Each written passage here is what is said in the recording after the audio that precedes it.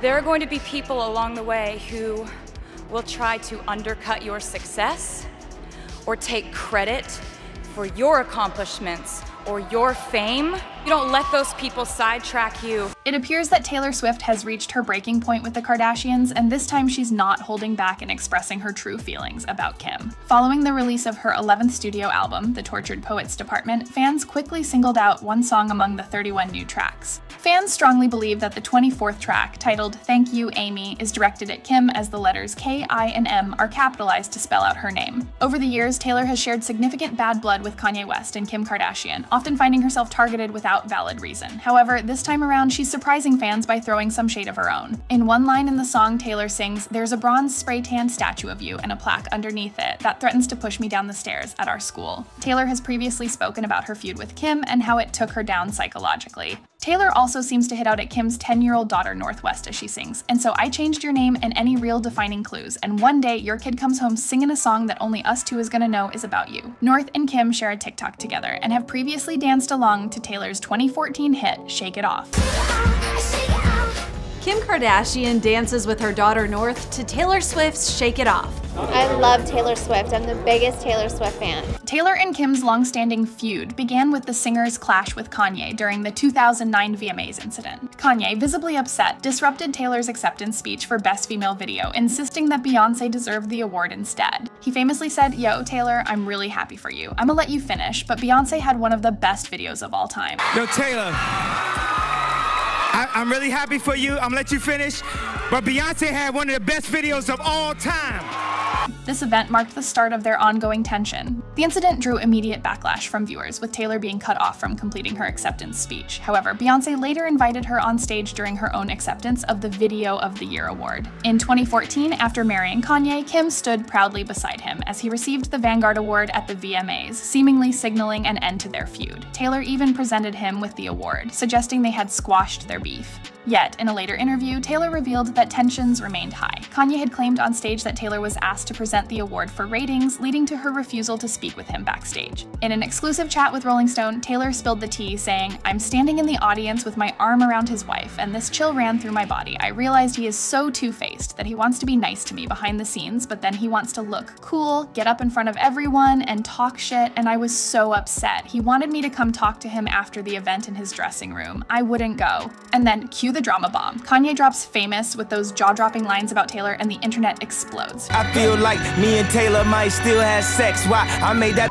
famous." Fans went wild, calling out Kanye for being way out of line. Kanye fires back with a tweet, now deleted, claiming, "I called Taylor and had an hour-long convo with her about the line, and she thought it was funny and gave her blessings." Taylor's rep then quickly swooped in, telling People Mag she declined and cautioned him about releasing a song with such a strong misogynistic message. Taylor was never made aware of the actual lyric, "I made that be famous," and if that wasn't enough, Kim threw gasoline on the fire by dropping a Snapchat bombshell. She leaked a vid of Kanye on the phone with Taylor, seemingly getting her blessing for the song's lyrics. After spitting out the line, West can be heard saying, "I think this is a really cool thing to have." Swift responds, "I know, it's like a compliment kind of. Yeah, I mean, what's dope about the line is it's very tongue-in-cheek either way, and I really appreciate you telling me about it. That's really nice." Taylor faced a storm of criticism when the video went viral, with many branding her a snake. Kim's post triggered a flood of snake memes, but Taylor didn't back down, sticking to her version of events in a fiery social media post. She wrote, "That moment when Kanye West secretly records your phone call, then Kim posts it on the internet." She continued, "Where is the video of Kanye telling me he was going to call me that B in his song?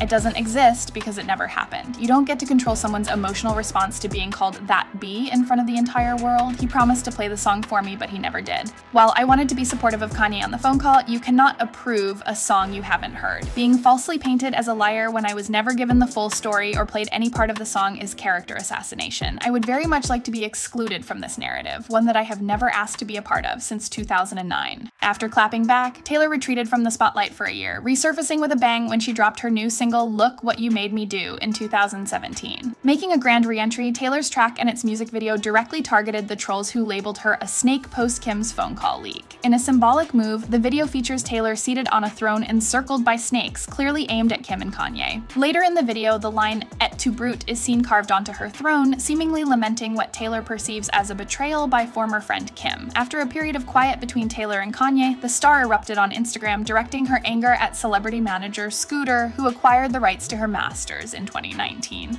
In her post, she once again took a pointed dig at Kanye and his 2016 track Famous. She wrote, "Some fun facts about today's news. I learned about Scooter Braun's purchase of my masters as it was announced to the world. All I could think about was the incessant manipulative bullying I've received at his hands for years. Like when Kim Kardashian orchestrated an illegally recorded snippet of a phone call to be leaked, and then Scooter got his 2 clients together to bully me online about it. Or when his client, Kanye West, organized a Revenge P music video that strips my body." In her track, Miss Americana, Taylor noted that she felt alone and bitter during her fallout with Kanye and Kim, adding that she was branded wicked and evil. She said, "When people decided I was wicked and evil and conniving and not a good person, that was the one I couldn't really bounce back from because my whole life was centered around it.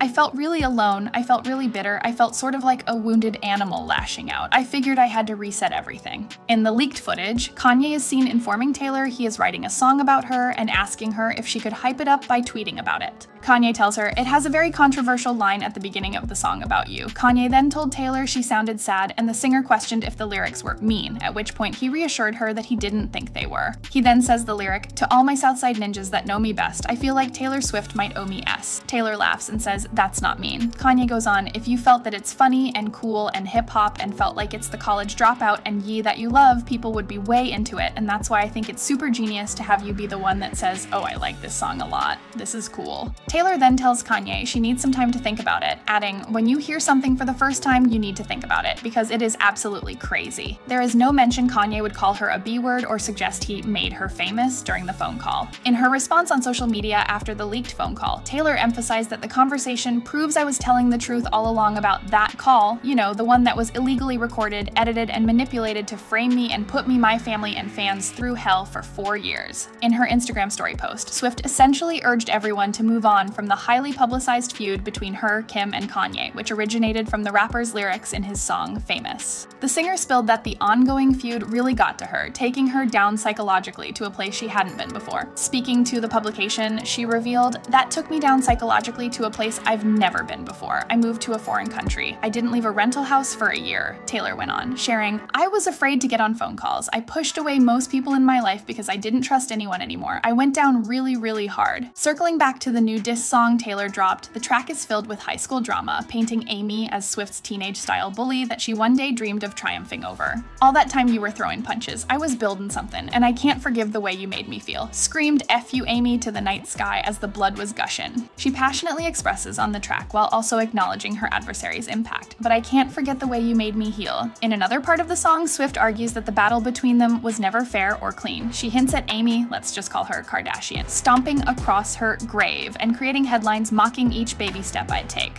In 2021, Kardashian surprised fans by giving props to Swift and her music during an episode of the Honestly with Barry Weiss podcast. "I really like a lot of her songs," she shared when asked about her favorite Swift track. "They're all super cute and catchy. I'd have to look in my phone to get a name." But if Thank You aIMee is any indication, Swift hasn't moved on in the same way. In fact, the song suggests that Kardashian's words are still just ringing in my head. Swift also brings her mom, Andrea, into the mix, stating, "Everyone knows that my mother is as a saintly woman, but she used to say she wished that you were dead." In the bridge, Swift wonders if perhaps Kardashian has reframed the feud to help herself let go, where "In your mind, you never beat my spirit black and blue." Swift then emphasizes that she shielded Kardashian's identity in the track by changing the name and avoiding defining clues, though, let's be real, the song practically screams Kardashian from start to finish, right down to the title. The song wraps up with Swift playfully hinting at Kardashian's newfound love for her music, speculating that maybe Kardashian's children, North, 10, Saint, 8, Chicago 6, and Psalm 4, whom she shares with West, will also become fans. "And one day, your kid comes home singing a song that only us two is gonna know is about you," Swift quips. She concludes by giving Kardashian a final nod of genuine appreciation. "Our town, it looks so small from way up here," she muses. "Thank you, aIMee."